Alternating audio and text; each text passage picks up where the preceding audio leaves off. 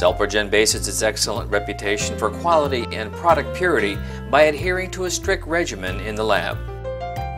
Here's the correct procedure for handling frozen vials of cells.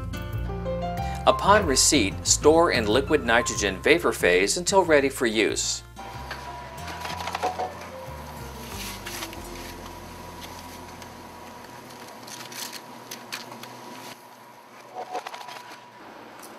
Wipe down the frozen vial with 70% alcohol prior to thawing. Place the frozen vial in a 37 degrees centigrade dry oven for 1 or 2 minutes or until the sample is completely thawed. Wipe down the fully thawed vial with 70% alcohol. Transfer to tissue culture hood. Transfer completely thawed contents into one sterile 15 milliliter conical tube. Add 9 milliliters fresh complete growth media to bring total volume to approximately 10 milliliters. Centrifuge sterile 15 milliliter conical tube at 100 G for 7 minutes to obtain a cell pellet.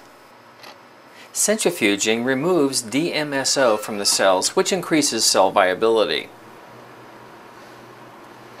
Safely discard the 100% supernatant solution.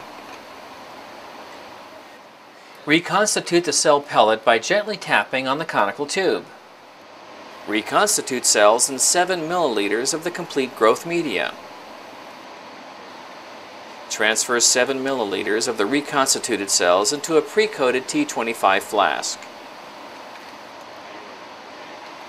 Observe the cells under the microscope prior to placing in the incubator. Incubate at 37 degrees Celsius 5% CO2 in a humidified incubator. After 24 hours of plating, inspect the cells. This concludes the seeding protocol for frozen cells.